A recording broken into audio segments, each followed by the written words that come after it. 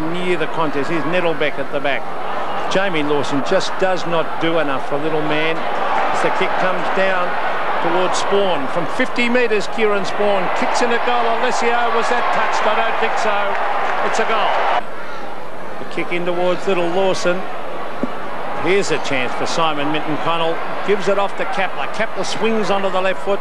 Chips in a goal. And Darren Kapler has goal. He's got the height to take Murphy on. Here's Terry Danaher. Anthony, I should say. Looking like TD. Kicks the ball and good mark. Taken by Watts.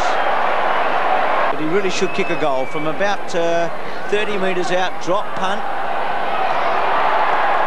He's got it to Mitchell. Was going to go to Luff and then took his time. Now Luff. Now he's got a great chance. Well done. Love should goal. Here we go. Drop punt. Better. A goal. So Essendon eventually running away with that game, 16-20, 116 to 10, 13-73, and we're told a couple of reports made. At a month with a morale-boosting victory over the Sydney Swans. After a lacklustre first half, the Bombers peppered the goals with 10 majors after the break to win by 43 points. Graham Dawson has highlights. It was a fiery opening at the MCG as Dean Wallace upset the Swans at the first bounce. The Bombers were in control early. Buick finishing off good work upfield with a goal. Nettlebeck kicked the Swans first midway through the second quarter.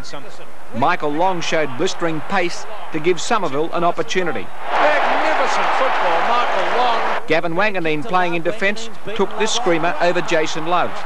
Splendid effort by the 18-year-old. 2 goals in time on in the second term brought the Swans back into the match.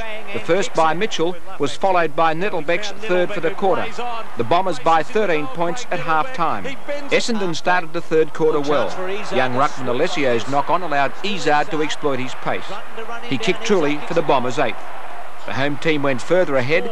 Derek Kickett showed his class to post another major. Bang, and slams it through for a goal. The Swans kept their slim hopes alive.